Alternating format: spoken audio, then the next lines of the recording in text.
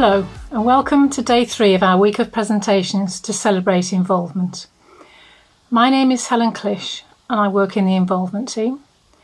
I've been working in involvement about 20 years now, and I've been pleased to see attitudes towards patients and carers having a say has improved over that time. I still get puzzled looks from people I meet when I say I work in involvement, but people begin to understand what it means when you ask if they want to have a say in how they're treated, and if you explain how much we can learn from their experience. We have some interesting presentations for you today on the theme of communication and information. The first of our presentations today is about the Adult Social Care Information Project, about working to make information about our social care services more easily available. Thank you, Helen, for that introduction. I'd like to share with you an overview on a current project which sits within the Staffordshire and Stoke-on-Trent Care Group. As we heard on Tuesday's event, the core purpose of user and carer involvement must be to improve people's lives, to improve health services, and how each of us experience those services if and when we need them, and is often reactive based upon the feedback that people who use our services provide. Involvement projects are driven by feedback we receive through various methods such as PALS concerns, experience surveys, comment cards, and also from our Mystery Shopper programme which Louise discussed at Monday's event. Unfortunately, at times we don't always get it right for our service users and carers, and perhaps we haven't communicated in a way which our service users, carers and their families can understand. We know that a one-size-all approach is not perfect. Each of us are individual and have individual needs that we need to be aware of. So what have our service users and carers told us? Well, they've told us that they do not understand the social care process and they are not always aware of costs associated with care packages. So what have we done? We've listened to our service users and carers, and we understand that life can be difficult and at times we may need support with our everyday things to maintain as much control and independence as possible. In order for you to fully understand, we need to ensure that our communication and information to you is provided in a way that you can understand. So what are we doing? We've looked at the aim of the project, and we need to understand the service user and carer's perspective, to review and co-produce our current literature, to achieve a cohesive, functional and supportive working group, to explore the perceptions of our users and carers and what's important to them. Also, how can we improve our service to them? So, what are we doing as a result?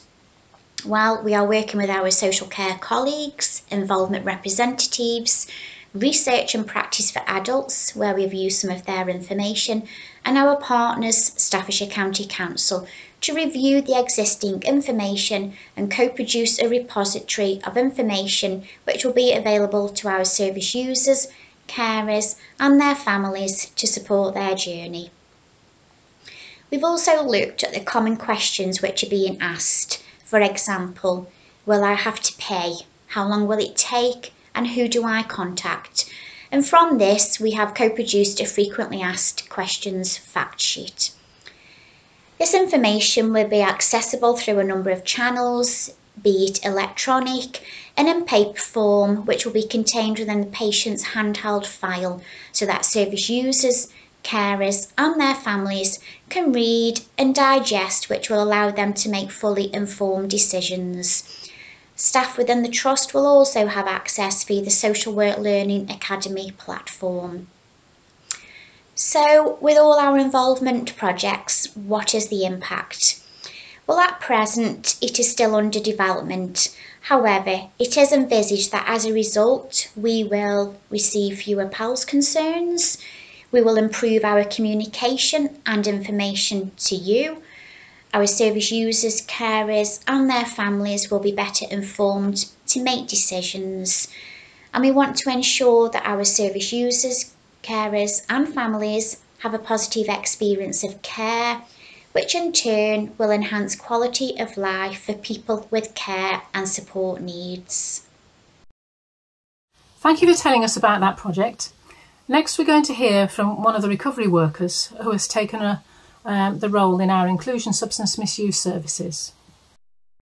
I'm the volunteer coordinator and service user rep lead for Inclusion Isle of Wight. I'm joined by Jude, who is one of our recovery workers, who has actually come up through our volunteering programme.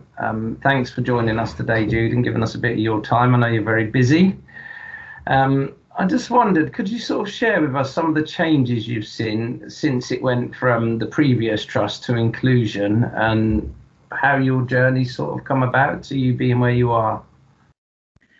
Okay, I think when I first come into the service, it was still Iris. Coming into the service as I was very unwell. I needed support, I needed help. I didn't really know what I was doing, what support was available, what help I was going to get. I just knew I needed to do something. So I came in, I started attending some of the groups within Iris. I wasn't keen. I couldn't see the benefit that I was getting. But gradually over time, it started to become, I wasn't going because I felt I had to. I was going because I wanted to, and I was starting to get something out of the groups and out of the people, the support that I was getting from the groups. I was regularly attending, it was the Ritz group, twice a week, and then a couple of afternoon alcohol awareness and things like that. And there was these, the words that Iris was going to finish, it was going to be taken over by another company. I was quite unsettled. I was sad because I was enjoying the groups and I thought maybe that was going to come to an end. I'd started to make some progress in my recovery. Yeah. And I still I wanted to attend the groups, but I thought, well, where's my place going to be in this? As inclusion come in, there was a lot of talk, a lot of change, a lot of talking about volunteering.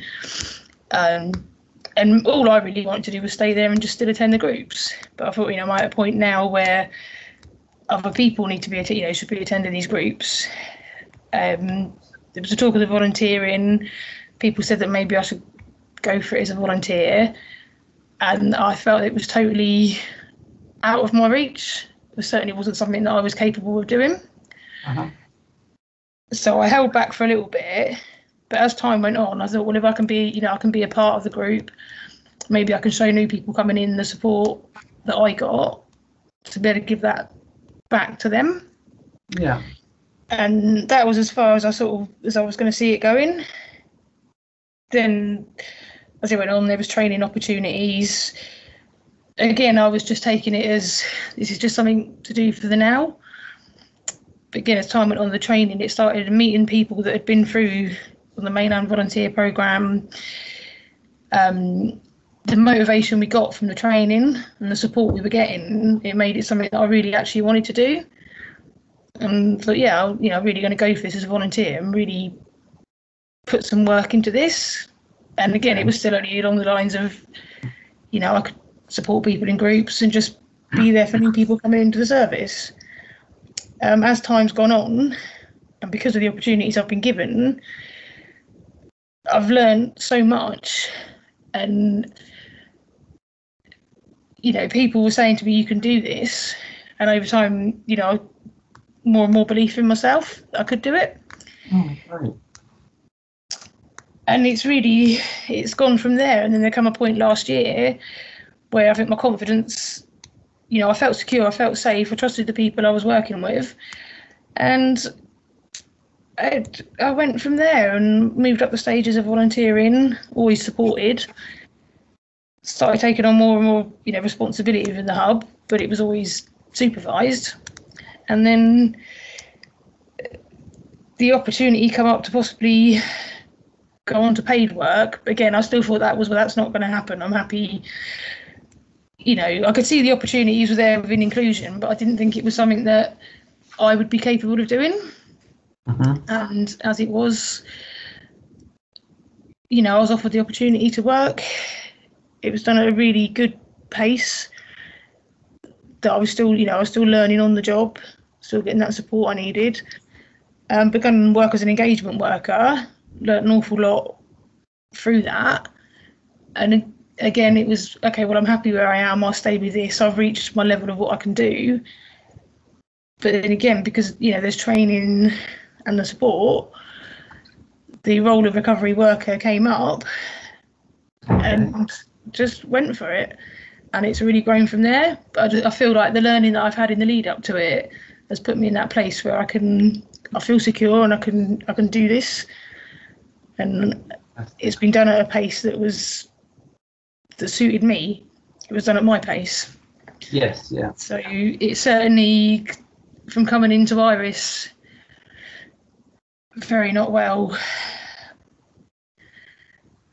thinking I've been there for a few weeks and hopefully make some sense of my life, it's completely changed my life. So to where you're sat now.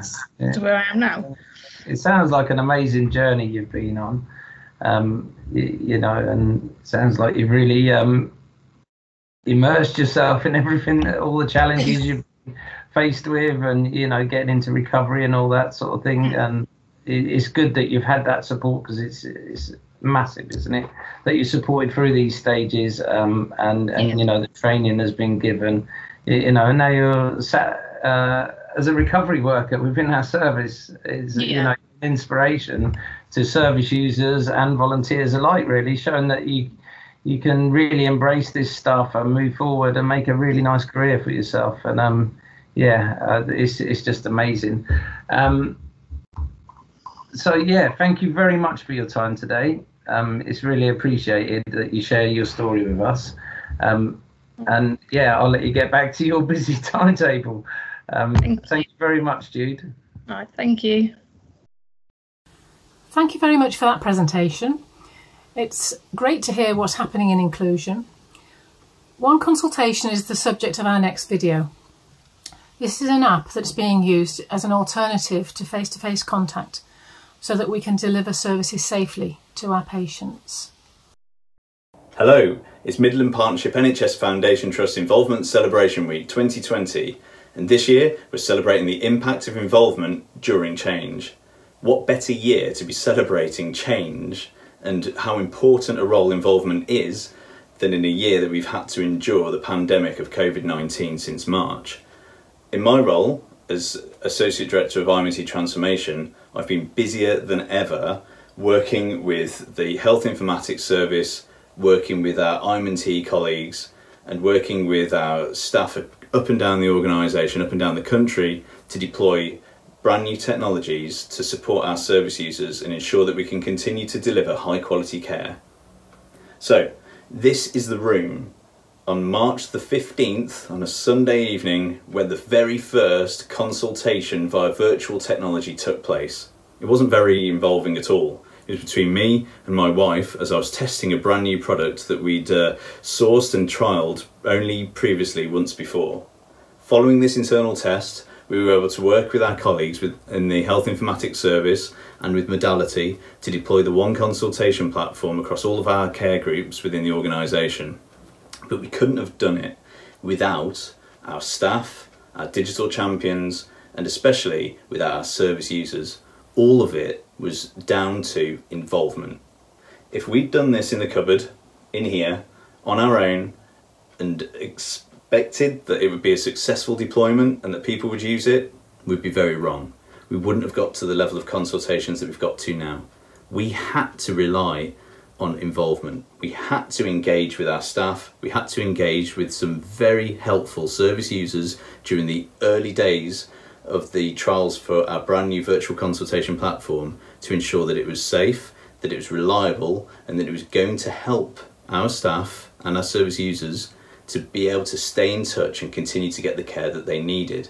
Now, this is an organisation with 8,500 staff and hundreds of services up and down the country across 4 care groups that are very different. We've got specialist services, mental health services, learning disability, physical health, community care. We had to find a product that would meet very specific needs, and in some cases it still doesn't. We're still listening to your feedback and we're still working with our staff in the organisation, our suppliers, and with our service users, we're still involving you to make sure that we can continue to tailor our offer and make sure that technology works for us and not the other way around.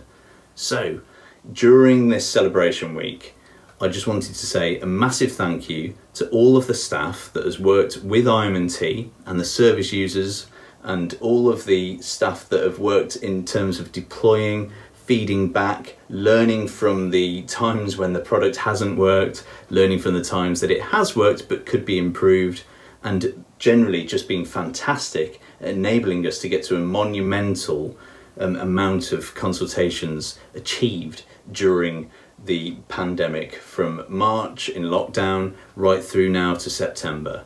So prior to March 2020, we had done 0 virtual consultations. We'd done telephone consultations face-to-face obviously, but virtual consultations with things like this, iPhones, laptops, webcams, no.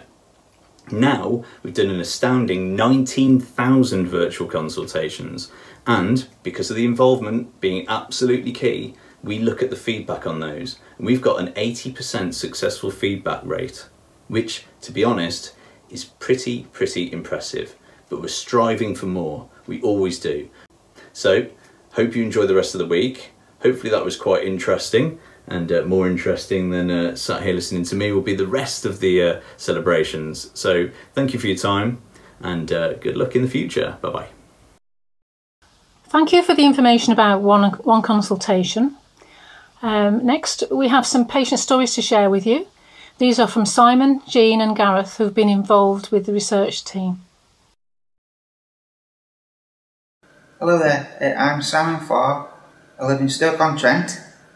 I had a major stroke in 2012, in May 2012.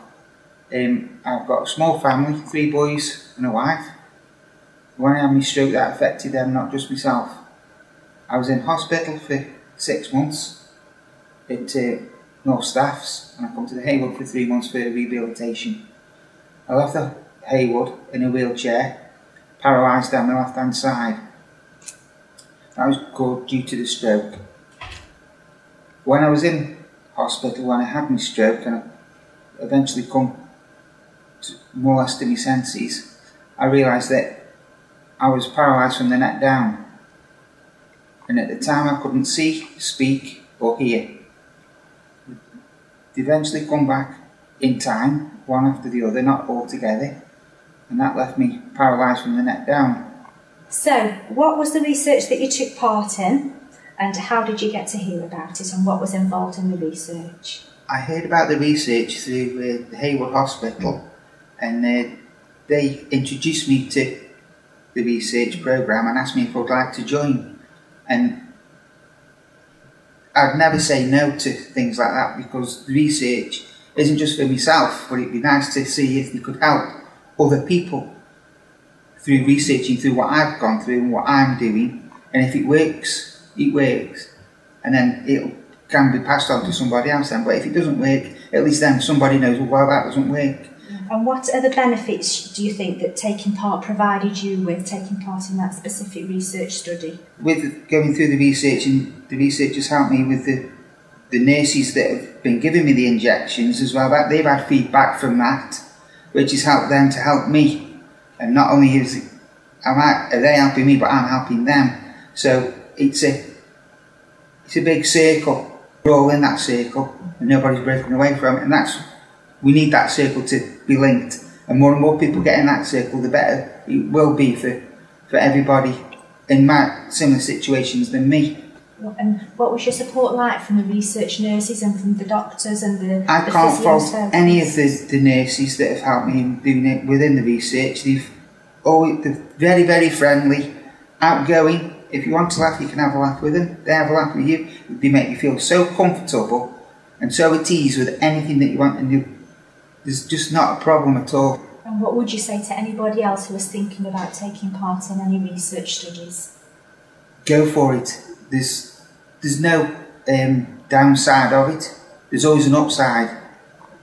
You don't have to do it. There's no pressure. But if you were in the situation, I wouldn't say don't do it. I would say do it.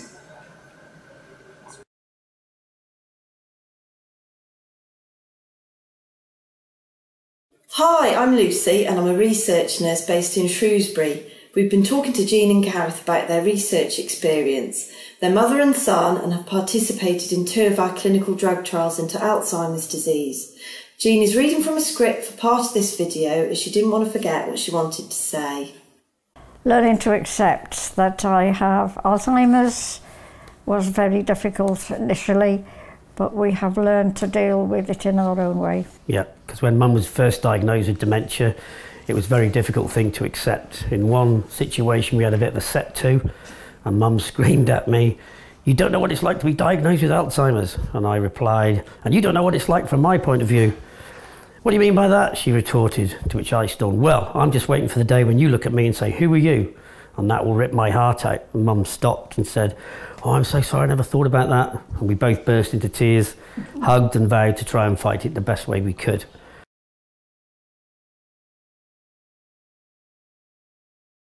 Because like Lucy said, Mum wasn't taking on enough fluids, so the kidneys weren't working properly. And so she came off the, they took her off the trial because she hadn't got enough fluids, wasn't taking the fluids. Then we brought her the Camelback and her fluid levels went up again. And then she just wasn't drinking enough after that, so she came off it the second time, and once she'd done it twice, you had to stop the trial. But that was, we were quite well into the trial. It was a 2-year trial, I think, and we were about 14, 15, 16 months in, so it was a bit unfortunate, but in the end it wouldn't have made any difference because the trial results said it wasn't affecting people with Alzheimer's.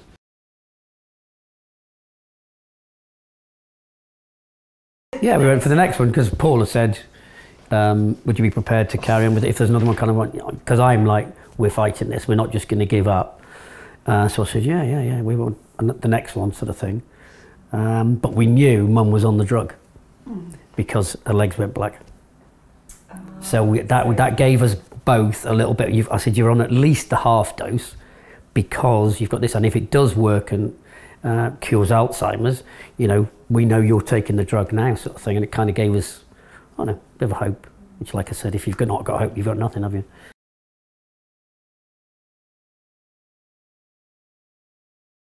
Well, you're quite good with that because we just never even think about it. It's because the placebo is, you hear all these stories about placebos working anyway, don't you? Well, yeah. So there's the hope again that even on a placebo it's going to work, and that's how we deal with it now. Yeah. It's just a case of trying to be positive, isn't it? Yeah.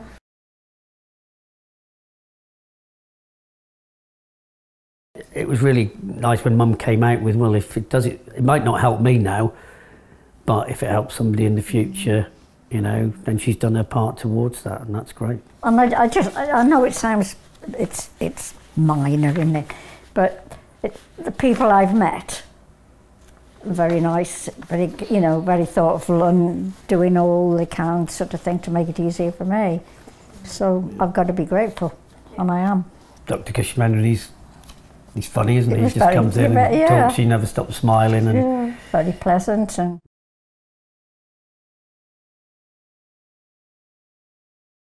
we've had as much contact as we need. I mean, Lucy will email me about the days when she goes and sees Mum on her own, and I'll get an email so I know, because Mum doesn't always remember, obviously. So Lucy will email me the stuff they talked about and what happened, and then I'll sort of say, oh, what happened when was it? So I can use that again to try and spark her off.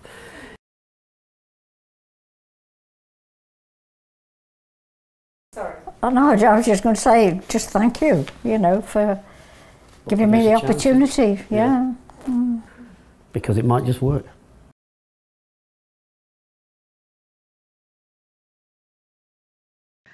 Hello, and thanks for taking the time to take a look at our presentation on patient and public involvement, engagement in research. My name's Frances Davis, and I'm the Research Governance Manager for the Trust. And I work alongside Jess Tunmore, who is our PPIE lead for research, and Ruth Lamley-Burke, who's the head of research and innovation.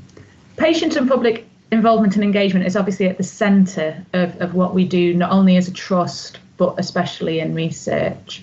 Working with the NIHR and supported by the NIHR, it's really important to us that the research that we do is done with our participants and not to our participants.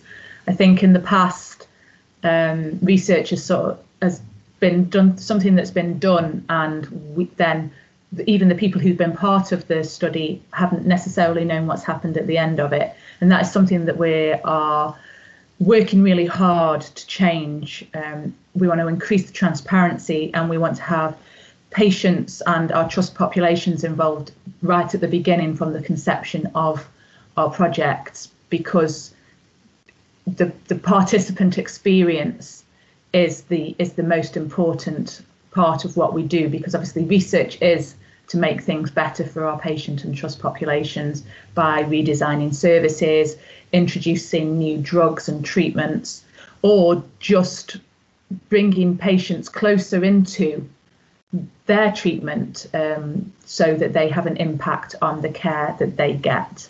At MPFT, we work really hard to engage with and support the national agenda for research in the widest possible way.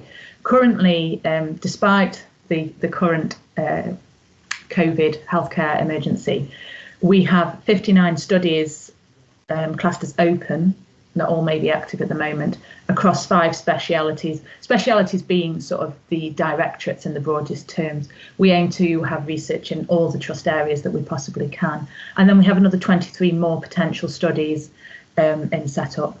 We've already recruited over 10,000 people to research studies in the last 4 years, which I think is a great achievement and shows how important research is to the trust, not only in the R&I department, but in the senior leadership of the trust as well.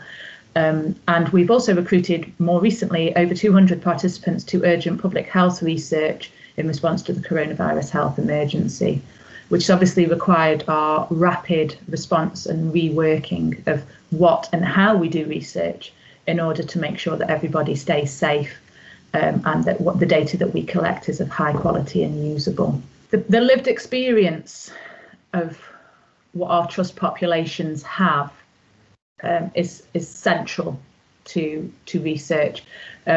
Research runs on the premise of what is called good clinical practice, and the central tenement of that is the patient. We obviously want to get high quality research data as well, but the patient sits at the front and centre of everything we do. Patient should really say participant. All the trust populations, whether it be staff members, carers, service users themselves, however we can get people involved. It's an opportunity to input into the future of healthcare, the healthcare that affects you and your loved ones directly, and also the healthcare design of the future. We hope that we offer our PPIE representatives and members a unique opportunity to have an involvement and also bring their unique perspective to the table, which is different from the academic point of view or the clinical service point of view. And it's a really important perspective that we need to include. We're not expecting anyone to have technical knowledge of how research works. What is important is experience and opinion. We need experts you experts by experience, to offer feedback and input into the research that we're doing, and we want to achieve excellence in our research. We also want to know what works and what doesn't, so we also take part in the NIHR patient research, participant research engagement feedback survey, because we understand that although we aim to bring everyone along with us, it is also important that we, as research, those who deliver research, if you like, are that we learn from experience as well. PPIE at MPFT, we've got a number of groups across the trust that are specifically involved in research. Keele University is obviously a major partner for the trust, and we work really closely with them. There's a research user group based there, and these are patients and service users, again, the university populations and all, who obviously overlap quite a lot with the trust populations, who help develop research questions, how research is designed, and they provide invaluable advice on implementing research into practice, which is obviously what we're all about. The patient and carer experience research, the PACE-R group, is a group of service users and carers interested in health and social care research, and this group contributes to the development of research and innovation policies, strategies and standard operation procedures. Other specific work includes development of a variety of research projects at Keele and MPFT, such as the Switch trial, and a PACE-R group member is currently contributing to the University of York and Keele University Closing the Gap initiative, which is looking at the gap in life expectancy experienced by mental health service users. One of our PACE-R members will be sharing his experiences with you today also. So how can you get involved if you'd like to? There are various ways you can get involved. You could, work alongside us, or we can support you in creating your own research questions, or you can be part of the groups that we have embedded within our research operation to help advise and share insight and experience into the research that we do. We undertake a large amount of research, obviously, with our very active clinical academics that work between universities and the Trust, and we are always looking for people in new areas, patients with lived experience and their friends, family, loved ones, all of the Trust populations, again, to have an input on the research that we are creating and looking to undertake. There are a variety of ways of being involved, as I say, and we can work alongside you, to get a feel of how you would like to be involved by there's some examples here. They provide research and provide feedback on research documents such as information sheets and consent forms, attend conferences and meetings, undertake training yourself, or, as I say, be a co-applicant on a funded grant, as one of our PACE-R members has done recently. We would love to have you on board. I will now hand over to my colleague Jess. So I'm just going to pick up from where Fran was. There's some more examples on the screen of how you can become involved. I think a really important one is generating new ideas for research, because we want our research and the research that we do to be meeting the needs of patients and the public. And so we want to hear from you what you think is important, so that our research is led by that. And as Fran said, there's other ways, so attending meetings with researchers, and also dissemination, so helping us to share the results of research to people that really need to hear them, which we're going to talk a little bit about later.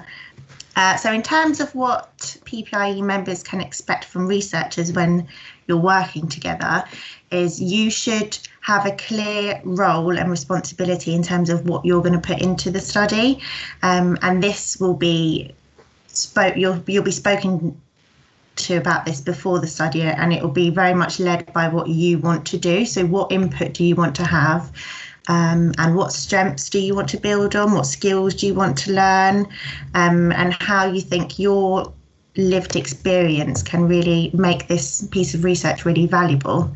So there it says training and support, so you'll be supported with anything that you need to be to help you feel like you are confident in being involved in research. You also get payment for your expenses, and sometimes there's some payment as well for your time, so there's a little bit of a financial incentive. So in terms of what we've done so far, so the Lost in Space report, which you can see in full on the link there, or if you use the QR code, that should take you straight to the report. And this report was produced by our Patient and Carer Experience Group, so PACE-R, and it explores the experience of rurally based mental health service users who have a serious mental illness, their carers and their clinicians, and it talks about the particular barriers and challenges they face in accessing mental health services, and it addresses that.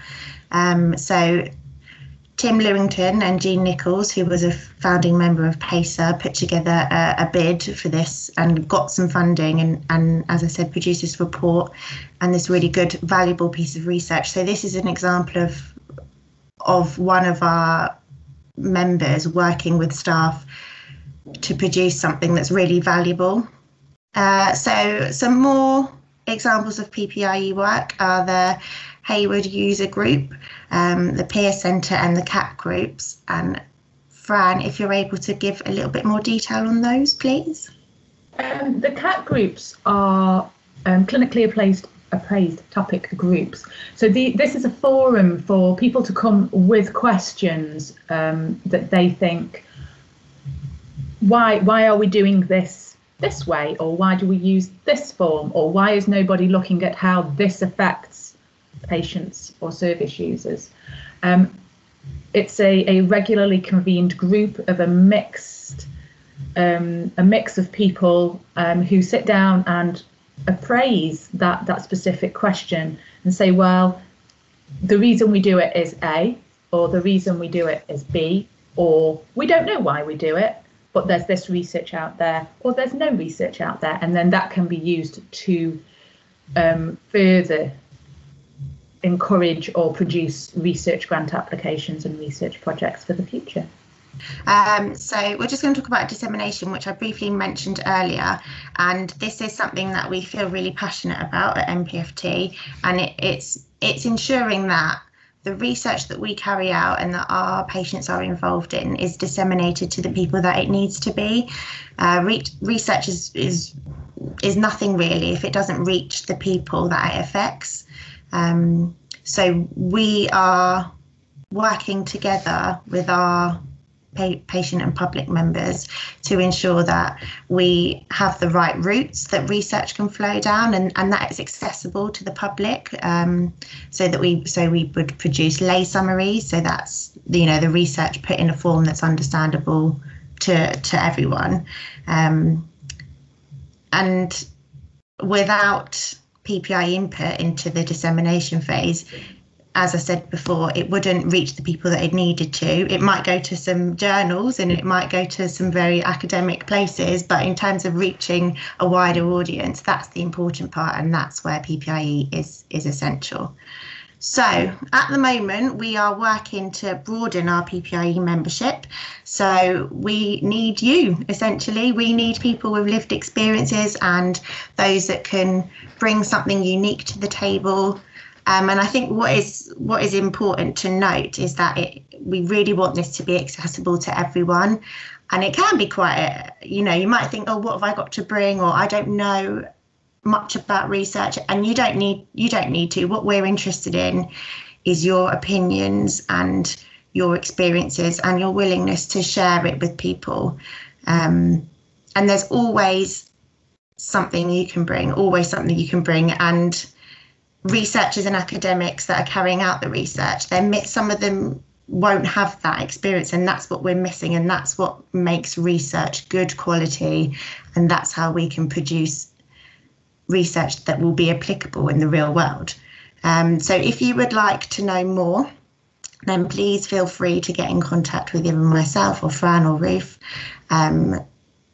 There's a little QR code there again that you can scan, and it should take you to the right pages, hopefully.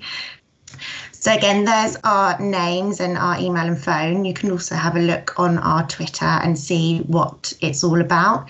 There's some links to some more information throughout the QR codes on the PowerPoint. But if you need any information, please do email us or ring us. As I said, we are working to broaden our membership and get more people involved in research, and it's something that we all feel really passionate about. So any questions, anything you need, please do get in touch. And thank you very much. A warm welcome to all of you. My name is David. It was my community mental health nurse, Hilary, who first suggested that I may benefit from joining the local PPI group at Shrewsbury. I took her advice and joined what was then my local patient and carer group, Chorus. That was nearly 15 years ago. Life has moved on, and the NHS has seen many changes and reorganisation in those years. The Chorus group was run by the South Shropshire and Staffordshire Foundation Trust, the then local health authority.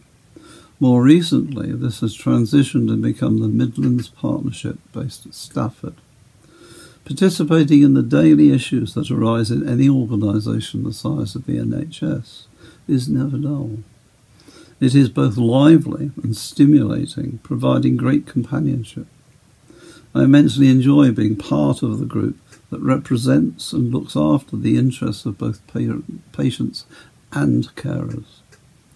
The overriding sense of camaraderie and humour of all members of this lively and thoughtful club provides a purpose in life, at a time when it is so easy to fall into complacency and sometimes the solitude of retirement. One of the great advantages you will find when you join us is not just the sense of family, but the way that no pressure whatsoever is put upon you. You decide how much time you can contribute and what skills you can bring to the table. At no time will you feel any pressure to increase your commitment or be asked to undertake any task you might not feel comfortable with, or that you feel not qualified for. No one will ever make you feel obligated in any way. You are always in control and doing what you are comfortable with. Come and join us and put a spring in your step. You will soon feel that you belong.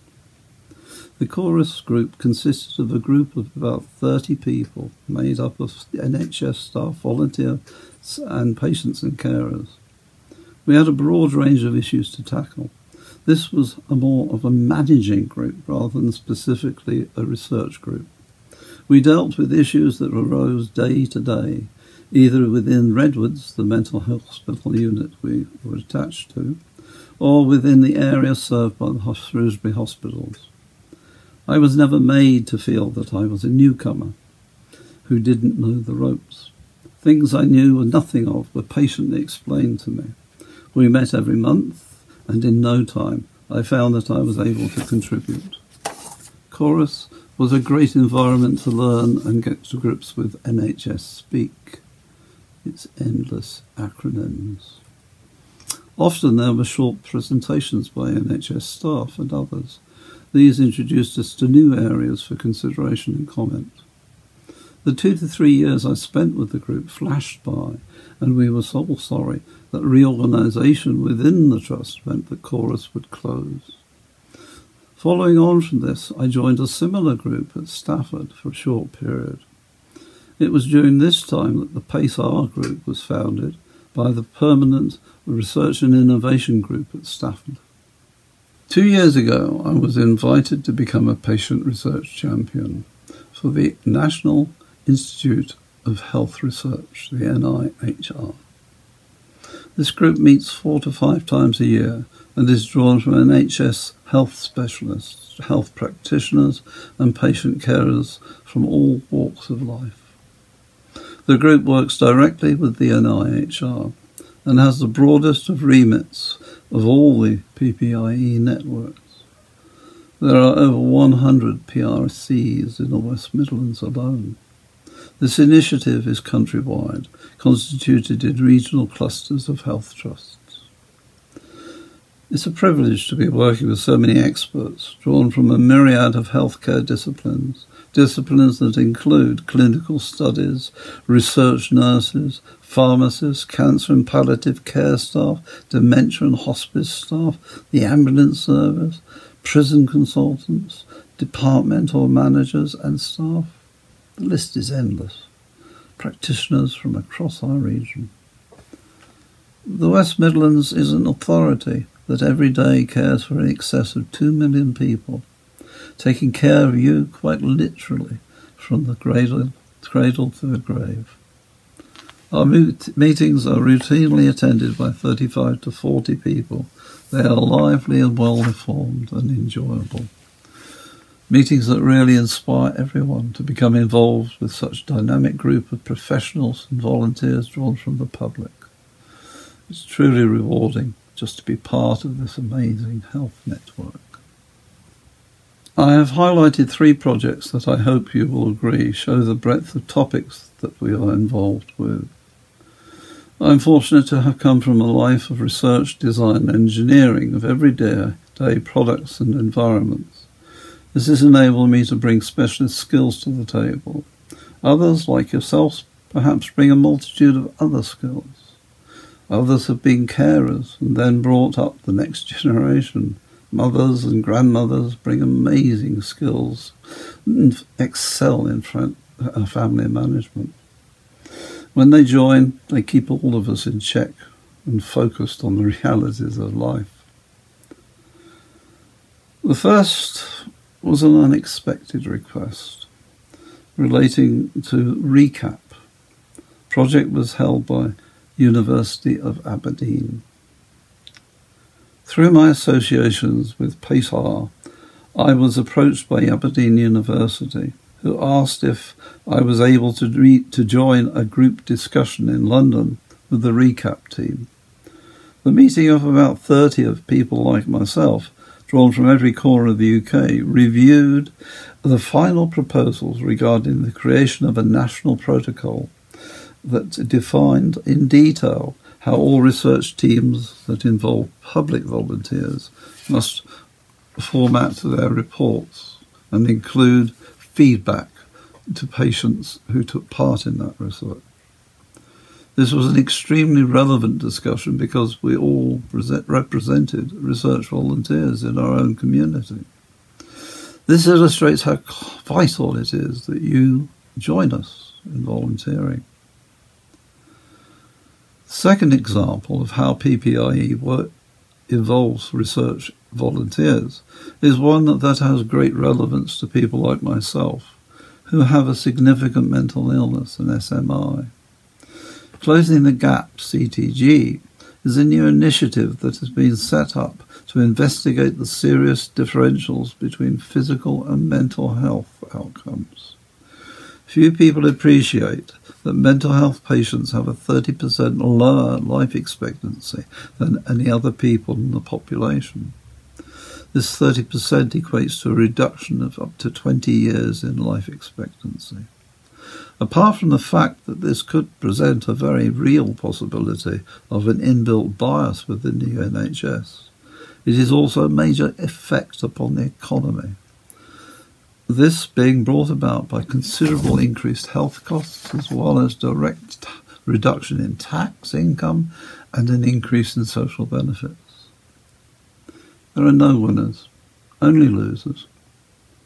This research project has attracted a realistic budget to cover 5 years' research.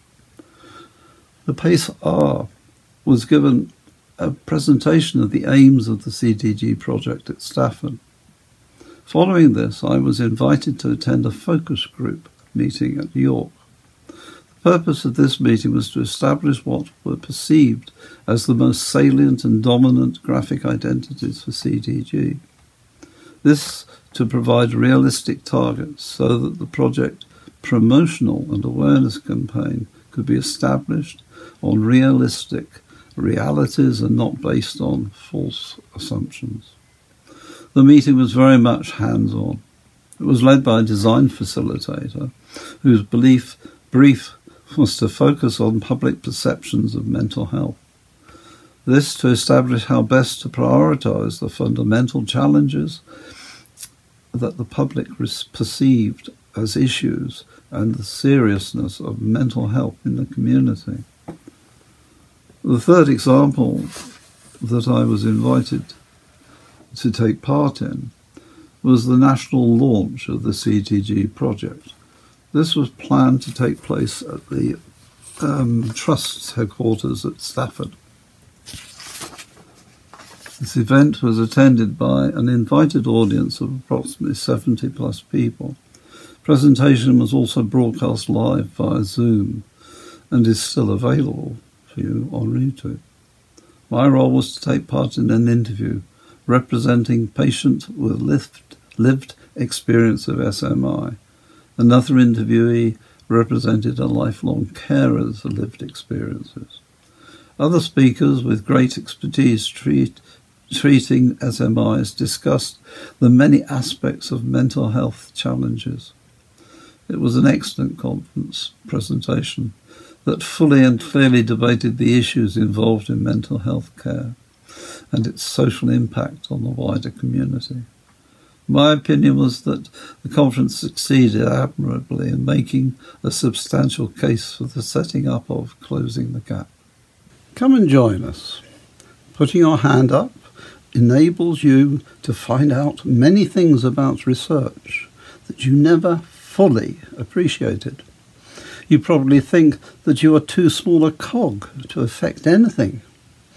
However, cogs are critical to the running of engines that drive development forward. If that cog is missing, the engine of progress does not work. Please come and join us. You will not regret your decision.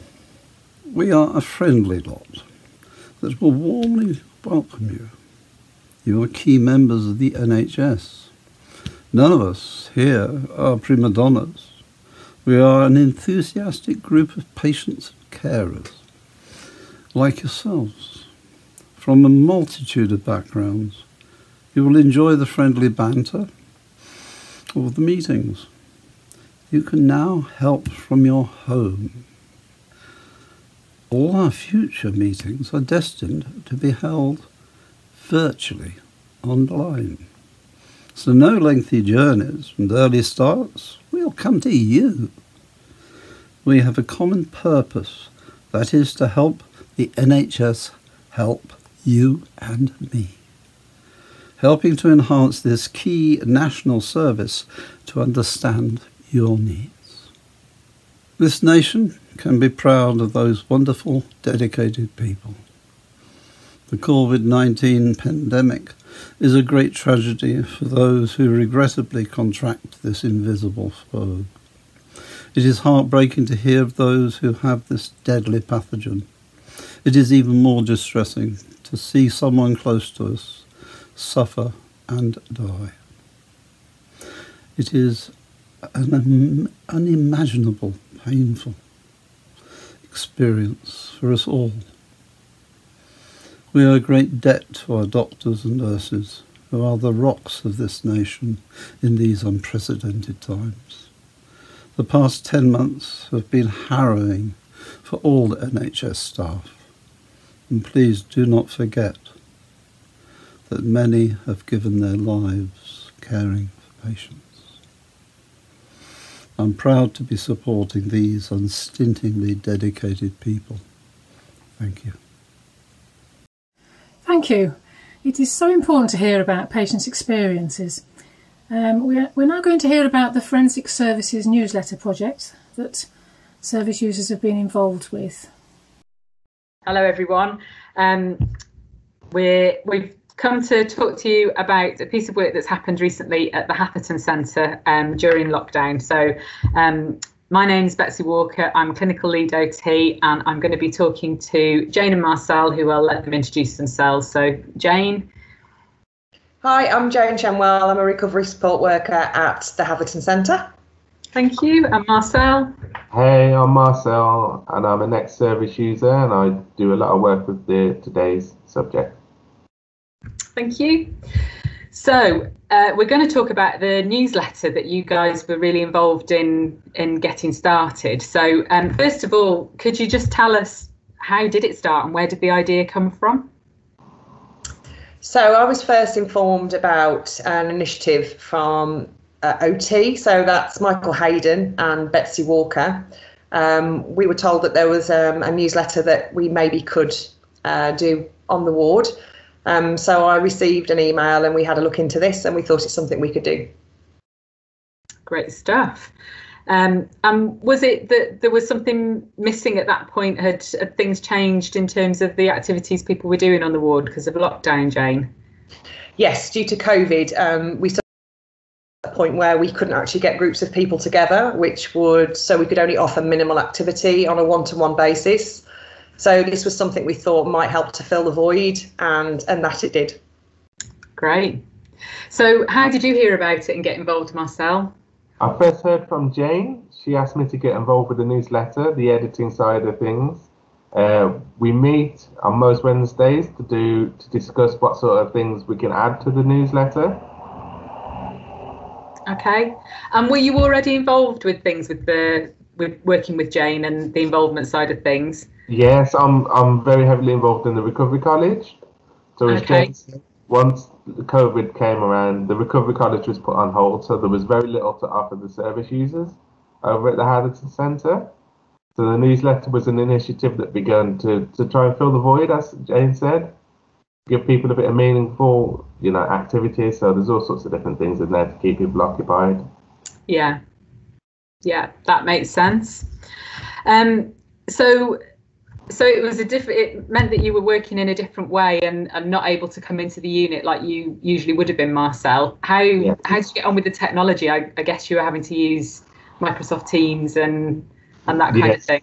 Yes, we've had to use Teams. Originally, we were using the OneConsultation that was available for the guys at the Haddington, which is we're now using Teams as it works better. There's less lag. The picture quality is better. And for editing, yes, I have to use Publisher. So they send everything to me via email, and I edit it with Publisher.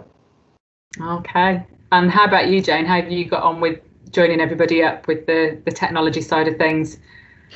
So first of all, we have a meeting on a Wednesday. So we meet with the STRs. So that's Pamela Tollis, Simon Harry. We have Sally Jennings and Rhiann Matthews, and we get together and then we get the ward work basically. So the work comes from the wards to myself via email, and then I then send those emails out to Marcel. So the challenges that we came across was that some of the publisher files were too large to send out via email. So that's when we had to then put it into a PDF. We are working on that by clipping down the file size. We have managed to do that, but that can be a challenge from time to time. But the fact that the file's too large is testament to how much work is going into the newsletter. Definitely. So it's a work in progress. Absolutely. Yeah. Great. So we've heard a bit about the kind of getting started and the using technology so that you can be in touch with each other. Where are you getting the ideas for the content? Because it sounds like there's lots going into it. What sort of things are you including in the newsletter? We have puzzles, which seems to go down very well. We have lots of fact pages, like the rate that bamboo grows at, why is seawater salty. We have lots of things like horoscopes. We have facts about nature, recipes. Like I say, we have crosswords, all sorts of things, and all these are provided by our service users, and this is something that they are quite committed to, and we have regular service users that produce regular work that goes into the newsletter. So lots of things. Is there anything else that Jane's missed there, Marcel, that has been included in the newsletter? Not much. So there is the ducklings, some ducklings at the Haddington Centre that they've timelined. They do this because it's now a monthly edition. They do this month in history. So it's facts about historical events this month in history. There's a music chart. So the top 10 this month, 10 years ago. And the ideas come from us from in the meeting, but as Jane said, from other service users as well, who want to have their little input. They're more than happy to take ideas from anybody, really. Great stuff. So something for everybody is kind of the aim. That's the aim, yes. Yeah. So I guess that's one of the ways of sort of getting as many people involved as possible. Is there anything else that you've done to try and make it that as many people will be involved, make contributions, or at least read it as possible? So there have been competitions. For example, the name of the newsletter used to be the Haddington newsletter. It's now called the Haddington Waterfall. They gave prizes for the winner's contribution to the name. There's now a competition for the logo, I believe, Jane? Yes, that's right. So we put the service users at the heart of what we do. We consider that at every stage. So from editing to the contributions to the ideas to the name to the logo. So it's always about the service user. Yeah, that sounds really good. And I know you've worked with quite a lot of people on this, isn't there? And you've mentioned a few of the people in the STR roles. Is there anyone else that you want to mention that has been involved in the work with you? Yeah, and we also have Michael Hayden, who's the OT on Radford. He was heavily involved at the beginning, and he was able to give us some pointers on how to develop and collaborate the newsletter with service users. And like I say, that's something that's really important. Lovely. So you've mentioned that you're a few editions in now. How many editions are you up to now, Jane? This will be our 9th edition. Wow. And we've got 7 of those editions were weekly editions for Radford, and then when it was developed into the Hatherton newsletter, we were finding that there was so much work that we were having to develop it as a monthly newsletter, so we could get all the information and get that out to Marcel, send that edited, and then that could come back, and then we could get it all printed. So I was wondering if anything had changed over since you got started, from things that you've learned. So it's gone from being weekly to monthly. Yes. Is there anything else, Marcel, that's changed about the way that you're doing it? No, not the way we're doing it, just the content really. Okay. It's grown and grown, and it's it started off a few pages, like 5-6 pages, and now it's massive. So it's growing. It is growing, still growing. If I can just add that from the newsletter, new roles have come out. So we have a photographer that does the photographs, which is a service user. Those go into the newsletter, and we also have there's a possibility to have some roles for journalism, so we can have service users that are actually dedicated to that role. That sounds like a great idea. I was going to ask if what are the plans, what's coming next for the newsletter. So there's those new roles. Is there anything else, Jane, that you're hoping to see it develop into? Well, currently it's Hatherton, and then we also have another ward that's included in forensics, which is low secure. So it's possible to actually include another ward into that, and then hopefully over to Clee Hospital in Shrewsbury, and that could be sort of part of the initiative where we actually join those up. That would be quite exciting. Yeah, that sounds good. And Marcel, this is obviously it's kind of, as you said, it's developed into being a much bigger piece of work than you'd initially expected. Is there anything that's particularly surprised you about this piece of work and how it's worked out? How well received it is by the service users and their input as well. It is valued, and there's a lot of input from the service users. That's surprising. Oh, that's really good to hear. How about you, Jane? Is there anything that's taken you by surprise?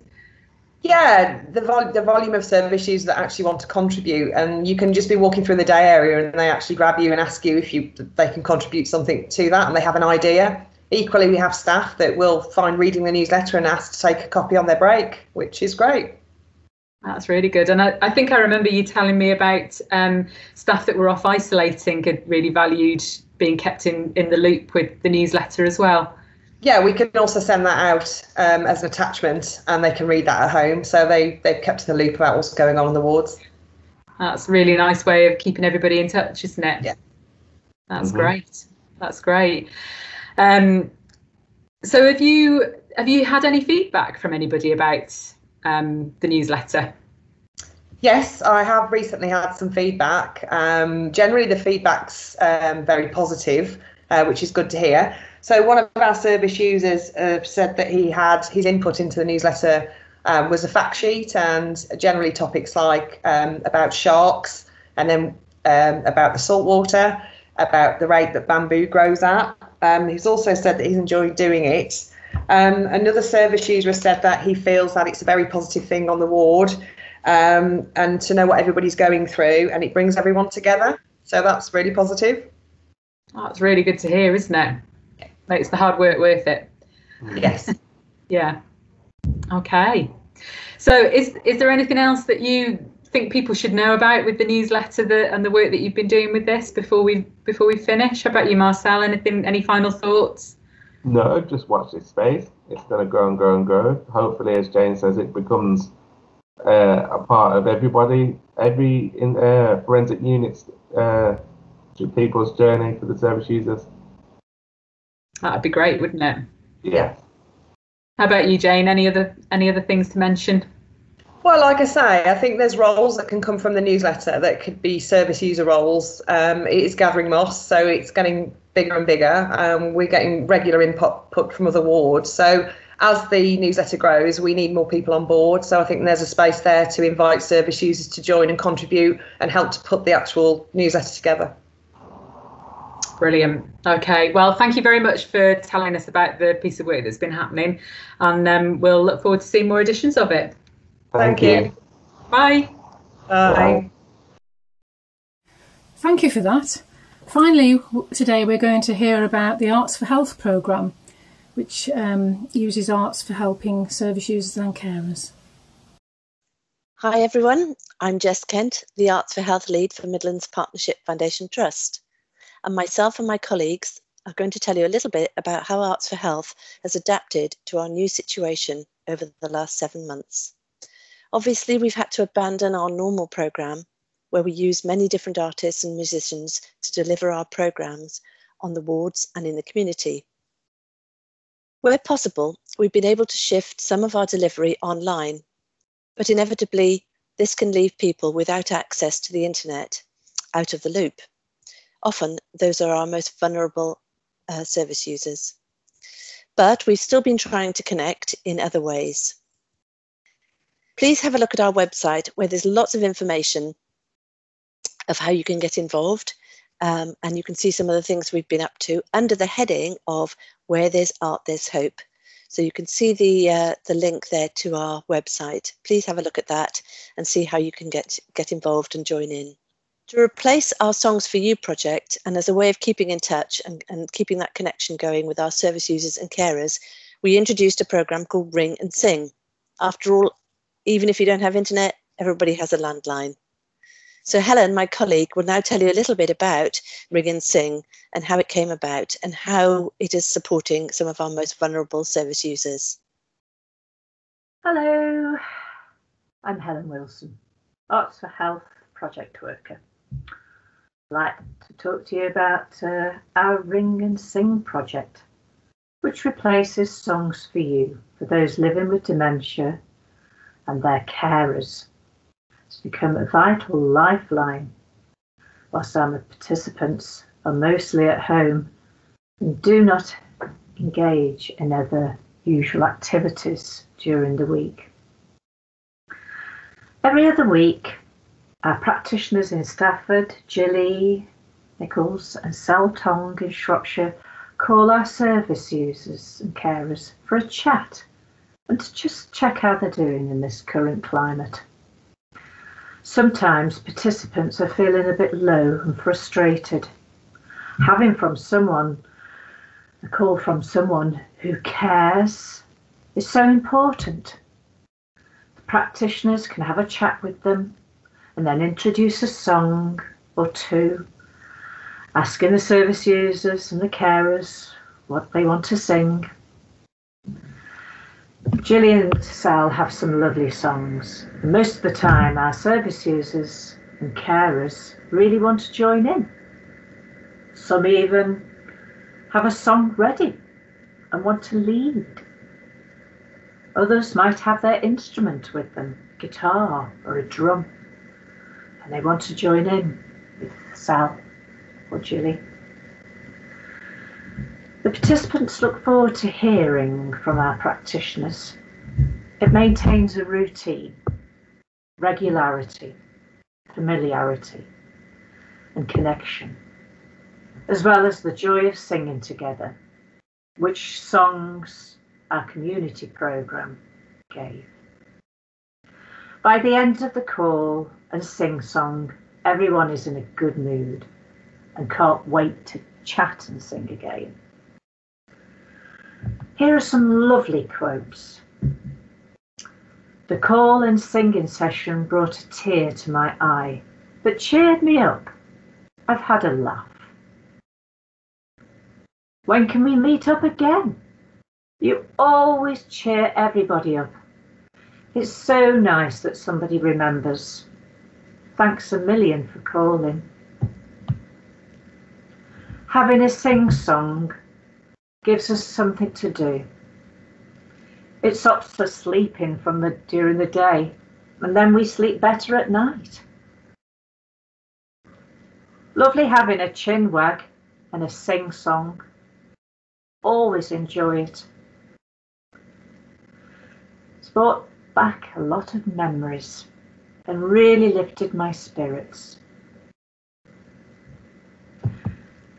We hope to continue our Ring and Sing sessions over the autumn and into 2021 until there is any prospect of Songs for You sessions restarting. We are very grateful to Jilly and Sal for their valuable work.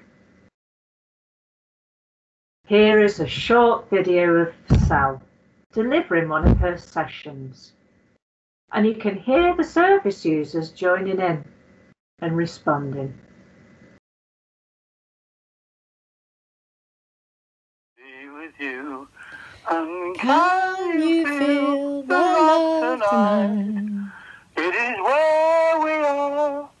It's enough for this wide-eyed wanderer that we got this far. And can you feel the love tonight?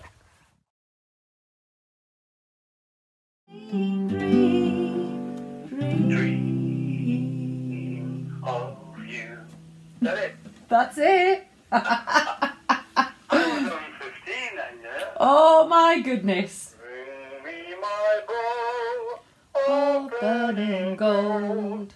Bring me my arrows of desire. All right. Do you fancy singing one with me? I bet you'll know this one. Okay. I see trees of green, red roses too. I see them bloom for me and you, and I think to myself, you got it! Consider yourself at home, consider yourself part of the family. There isn't a lot to so strong. It's clear we're going to get along. Is everybody enjoying themselves? They are, yes. I ring people up and people want to sing different things, and some people have some songs ready like you and other people don't, and I have one person who loves to drum, so I play rock and roll and they do some drumming, and yeah, it's a very, very lively afternoon, I have to say. Yeah. What does it start in A? It starts in an A, Bob, an A, chord of A. I can't remember how to play an A. Oh, I tell you what, can you remember a C? What? Can you remember the C? Do the chord of C. There we are. Let's get kicked off with the chord of C. She'll be coming round the mountain when she comes. She'll be coming round the mountain when she comes. She'll be coming round the mountain, coming round the mountain, coming round the mountain when she comes. Then in the chord of C, got the whole world in his hands. Here we go. Are we ready? 1, 2, 3.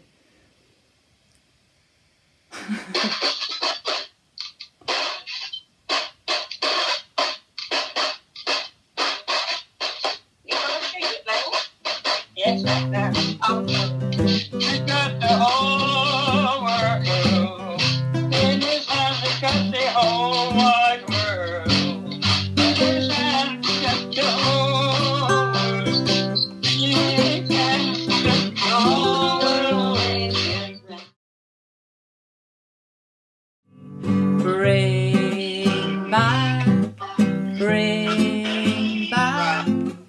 Bring back my Bonnie to me, to me.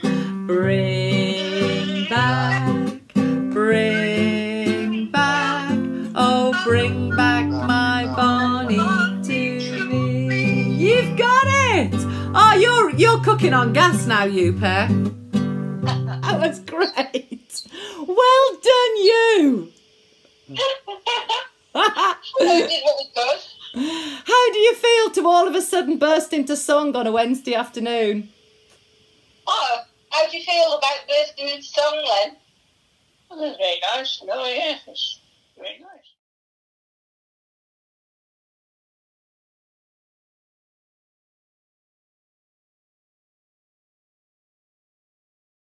And here is a lovely picture of one of our service users and his daughters who recently took part in a broadcast by the BBC about Ring and Sing for Midlands Today. The broadcast was to coincide with World Alzheimer's Day on Monday 21st of September. Len, who you can see there with his drums, really enjoyed that. The sessions really boost his spirits, talking to Sal on the phone and being able to play along as she sings songs and uses her guitar. This is in the absence of any of his usual activities and visits, which he misses so much. Another idea we've come up with is to provide individual art packs for inpatients arriving on the wards.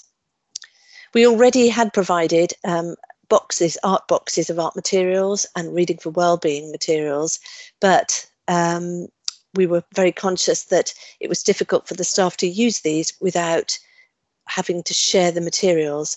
So as a way of avoiding cross-infection, these individual art packs are a great way to support service users, to give them something to do on the wards, and it's a lovely gift as they arrive into the centre. So far, there's great feedback about these packs from staff, and there's no reason why we shouldn't continue producing these packs to hand out to new arrivals in the forthcoming months. Here you can see a picture of Ashley Wall. Ashley is one of our musicians who normally delivers concerts to patients at St George's wards. Ashley has put together a video of songs for people to enjoy and sing along to. Have a listen now to see what you think. Hey guys, hello. Hope you're all having a nice day. It's a shame I can't be there with you, but I'd like to share some songs with you from the comfort of my home. So we're going to start off with Frank Sinatra's Fly Me to the Moon.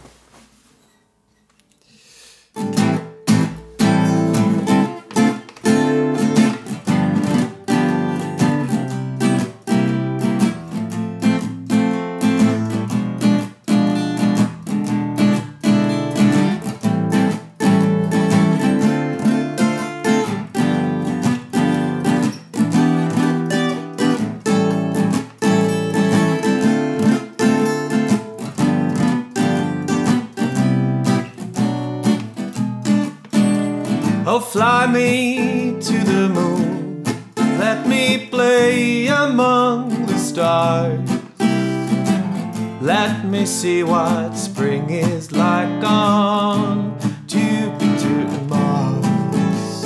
In other words, hold my hand. In other words, baby, kiss me. Oh, fill my heart with song, let me sing forevermore. You are all I long for, all I worship and do adore. In other words, please be true. Or in other words, I love you.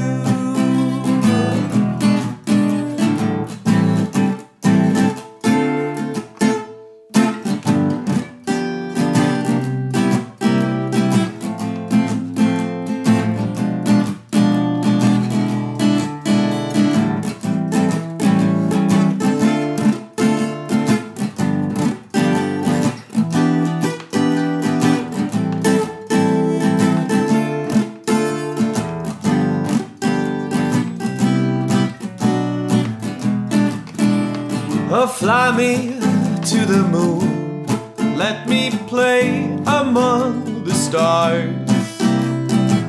Let me see what spring is like on Jupiter and Mars. In other words, hold my hand. Other words, baby, kiss me. Oh, fill my heart with song and let me sing forevermore. I worship and to adore. In other words, please be true. Oh, in other words, I love you.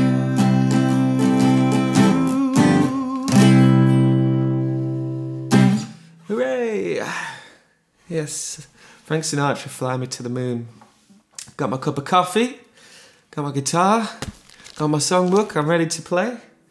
I have a feeling some of you will have seen me before, so you know what to expect, but for those who don't, I play a mixture of classic covers right from the 50s up to the modern day. And this next one coming up is by a young lad called George Ezra, and this song's titled Budapest.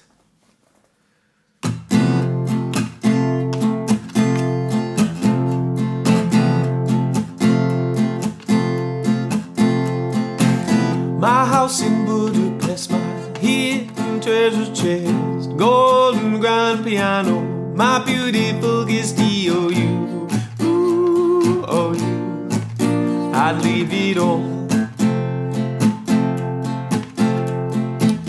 My acres of land I have achieved.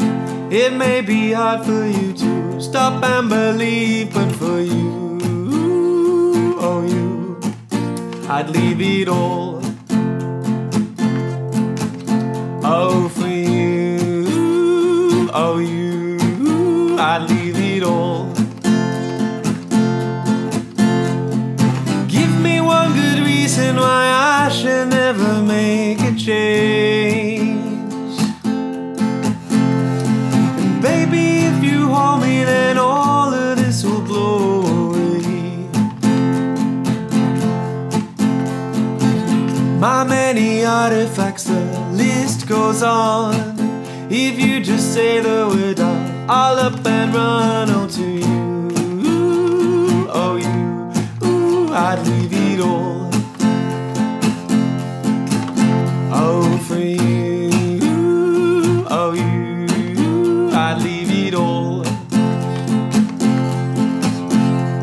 Oh, give me one good reason why I should never make a change. Baby, if you hold me, then all of this will go away. Give me one good reason why I should never make a change. Baby, if you hold me, then all of this will go away.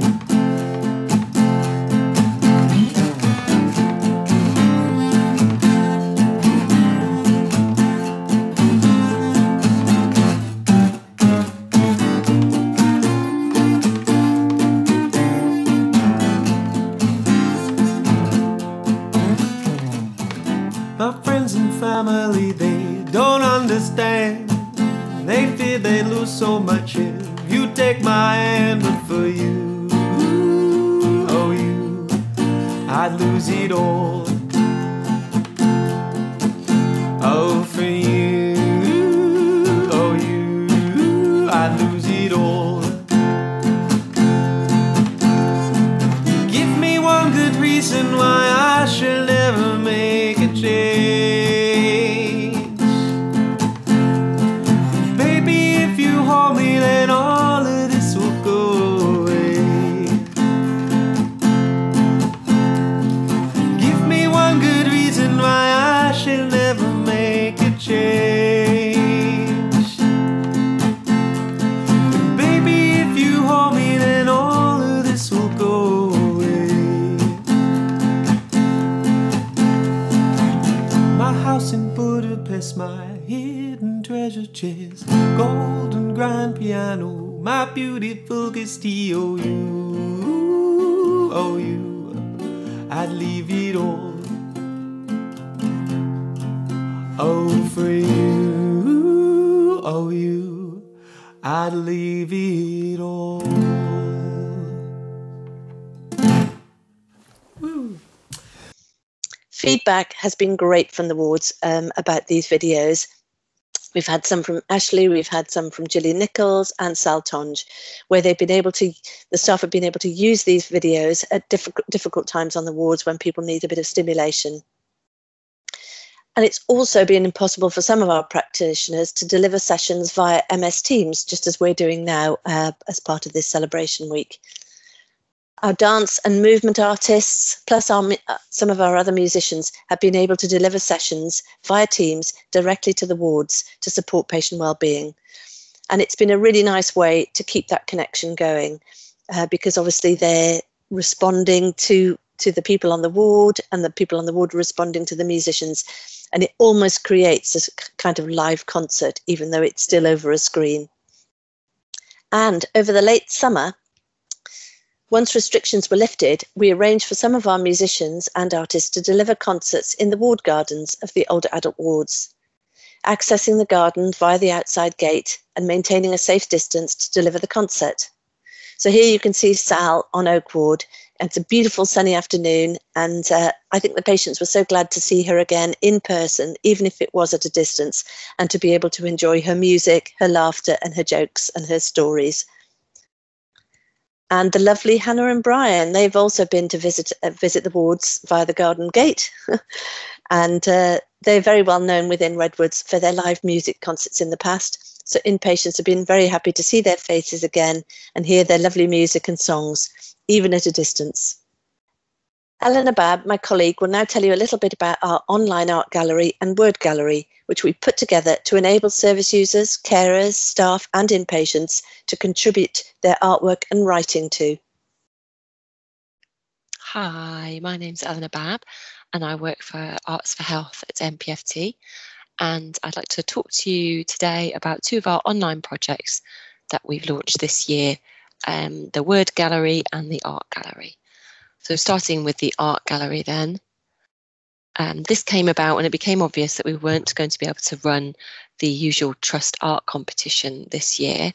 We'll I'm sure, go back to that when we can, hopefully next year. But for now, people can share their artwork via the online gallery that we've created instead. We've already had loads of great submissions, so I'd encourage you to have a look on there. So yeah, you can see that's what the page looks like. There's thumbnails on there of all the artwork. You can click through and then just scroll through a slightly bigger view of the artwork there. So there's lots of nice stuff on there. So I'd encourage you to go and have a look at that. So it's a real mix of service users and staff, as well as family members and carers who've got involved this time. And it's great to see that we've had more staff represented than in previous years, so that's nice. We've had some nice feedback from people who've taken part. One staff member who supported somebody she knew to send in some work, to send in a painting, who'd been experiencing some anxiety during the lockdown, and this boosted her confidence, gave her something to focus on, and that same staff member felt that it was very helpful for people who are, experiencing difficulties. So if you'd like to get involved yourself, if you send photographs of your artwork to me at eleanor.babb@mpft.nhs.uk, and if you could send us high-res 300 DPI JPEG images if possible. And the reason we ask for high quality images now is that some of the wards have wanted to get them made up into prints for the lounges and patient areas. So it just enables us to do that. Photography, you can also send that in its own right. That's perfectly acceptable. And when you email me, if you could just tell me the title of your artwork and a brief description, and how and if you would like your name displayed. If you would like to remain anonymous, then that's perfectly fine as well, of course. And there's more about all of that on the Arts for Health website. If you would like a bit of inspiration, we've also got some arts activity sheets on there that look like this. There's 11 of those on there on various subjects. They're short little projects. You don't need very many specialist materials to do them. Things like wax rubbing, drawing dogs, Zentangles. Many thanks to Debbie Todd, our inpatient art group facilitator in Stafford from Protean Art, for creating the ones you can see on screen there, and also to the Arts for Health charity hospital rooms for allowing us to share theirs on our website as well. So you can find those on the Where There's Art, There's Hope page of the website, which I'm going to try and show to you. So that's here, that's got stuff about everything we've been doing this year. And then down at the bottom, there are those sheets that I was just telling you about. And for staff, you can also download those from the SharePoint on the Arts for Health page on there. So moving on to the word gallery. This is an even newer project which we're launching today, so that's great. We wanted to do something similar for creative writing that we'd done with the art gallery. We hoped it might be a useful way for people to make connections with each other after this really strange year that's meant we've all been more distant from each other. And I suppose the irony is that we've all been through this tumultuous shared experience together, but mostly we haven't actually been together. And there's so much to unpack about what's happened and how we've experienced it, and so much that's worth remembering and even celebrating and certainly reflecting on. And I think it's worthwhile simply to document some of those things that have just never happened before, like the first Thursday clap springs to my mind, which for me was very moving, but also strange and eerie. I was putting my daughter to bed at the time, so I wasn't clapping myself, but I could hear my neighbours in the village where I live, and it's one of those moments that you just don't forget. So that's, anyway, I'm getting off the subject a little bit, but what I think I'm getting at is that a lot has happened, and creative writing affords us an opportunity to share our experiences with each other, which I think can only be a good and positive thing. Many thanks to Bridget for the poem that you can see on screen there from the Hogwarts Art Group. I'm just going to share now with you a couple of poems that the authors have very kindly recorded for this presentation today. So the first of these is Time by Sarah Lees, and it's a poetic imagining of a grandparent answering her grandchild's questions about 2020. So I'll just play that for you now. Time.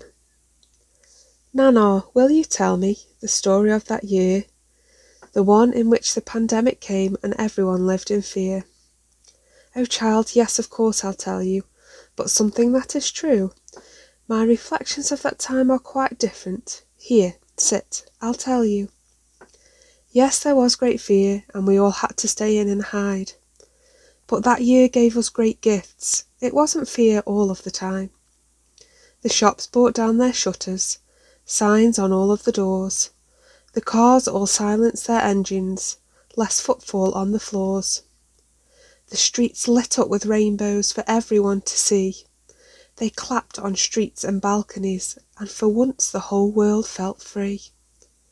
You see, what happened in 2020, if you're looking for silver linings? The world stood still for quite some time. There were no rules or timings. The children finally had time to play and discover who they were. They stayed at home with their families. Homeschooling did cause a stir. But we relaxed into a new life, one full of time for things, for baking and painting and dancing and playing instruments with strings. We learned about each other, no daily life or stress. Some days it was a struggle to even just get dressed. But then we relaxed into the pyjama days. Life took a slower pace. We looked at life with different eyes. It took a newfound grace. We had breakfast together for what seemed like the first time in years. When we hurt, we loved, and we dried each other's tears. A new sense of togetherness came, sometimes through virtual means.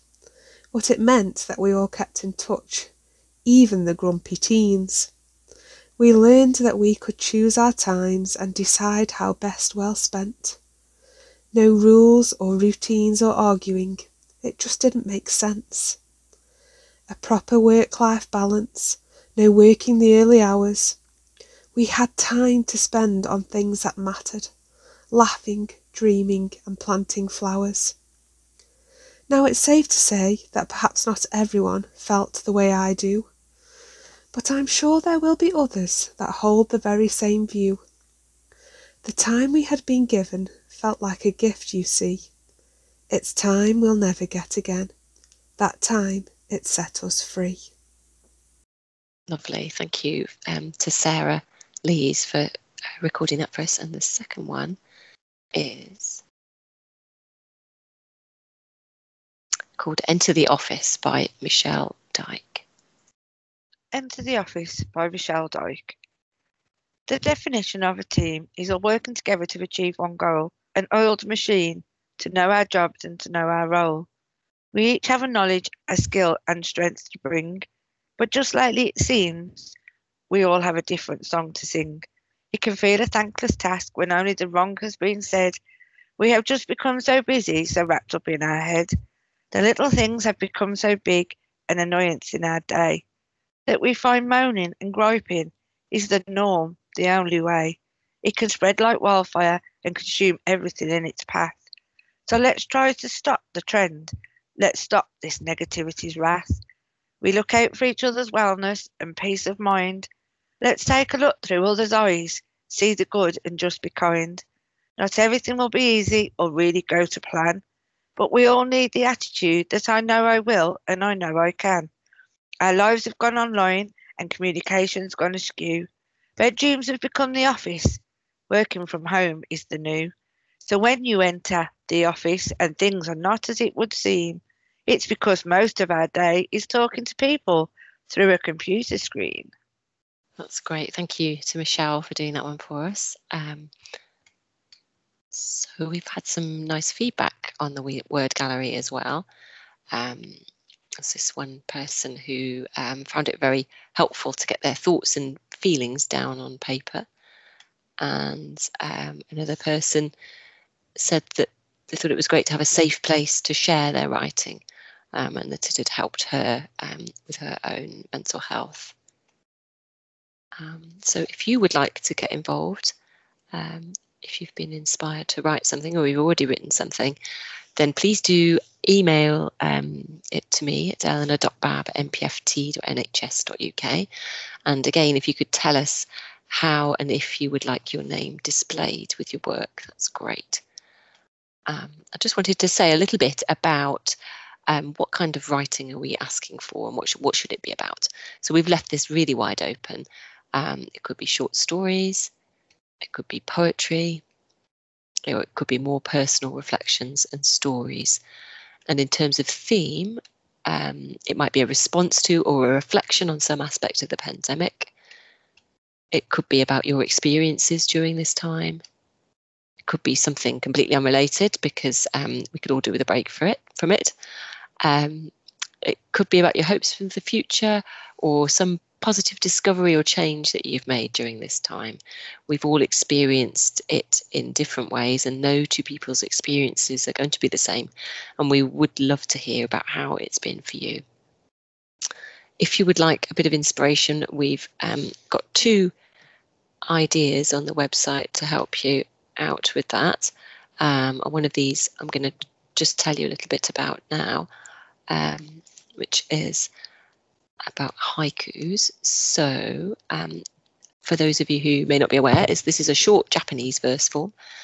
It's usually got nature as the theme, and there's usually a reference to the seasons, and there's some sort of contrast between 2 things. And in the English version, there are usually 3 lines following this pattern of 5 syllables in the first line, 7 syllables in the second line, and 5 syllables in the last line. So I want to just share with you an example, which is an old Japanese haiku called The Old Pond by Matsuo Basho. And I'll just read it to you. An old silent pond. A frog jumps into the pond. Splash. Silence again. So you can see this follows the pattern of the 5, 7, 5 syllables like that. It's got the reference to nature and this contrast between the silence and the sound of the frog jumping into the pond. I had a go myself at writing one about the pandemic, so I'll just very quickly share that with you. It's not as good as the Japanese one. Pandemic haiku. Lockdown sounds changing. Bird song louder than before. Children relaxing. You can see I've followed the format there with the syllables. And yeah, I guess the contrast in there is between the sound of the bird song and the sound of the children. So if you were going to have a go at writing one yourself, I would suggest perhaps focusing in on a detail or a moment or a feeling. There's not much time to tell a story in 3 lines. Of course, you can break the rules about the syllables and the lines if you want to. And there's loads of examples online that you can check out. I'll just share one more haiku with you before I finish, because it's a funny one. Haikus are easy, but sometimes they don't make sense. Refrigerator. So yeah, there's that. It made me smile. So yeah, we've got the art gallery and the word gallery. If you want to get involved, you can email your work, your creative writing or photographs of your artwork to me at that email address. And yeah, so thank you for listening and watching, and goodbye. Thank you, Eleanor, and I hope some of you will find the time to contribute to our galleries for others to share your talents. If you want to get in touch at all, here are my contact details, phone numbers and details of the website, plus our Facebook page. Please take a look at this when you get a chance. Thank you for listening, and I hope you enjoy the rest of this eventful week. Thanks very much. Bye-bye. Thank you to Arts for Health. Now that is the end of our programme today. We hope you found it interesting. Please join us tomorrow for more presentations about involvement that we hope you will enjoy. Bye-bye for now.